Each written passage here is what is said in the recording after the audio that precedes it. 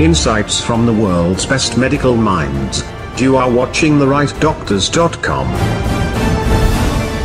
Was focused on the anatomical reconstruction of the medial patellofemoral ligament, and we just based on the anatomical study, we developed some surgical technique which is quite easy.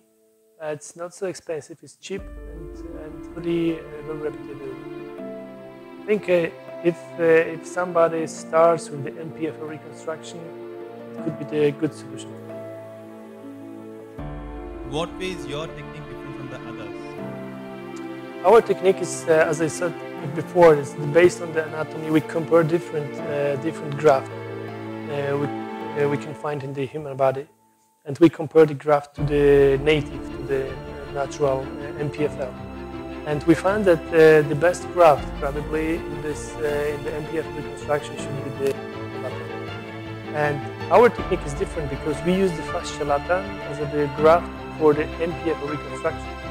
And we do some slot in the medial part of the patella, and we put the wide for 2–2.5 centimeters graft to the patella, and then we put it to the femur, which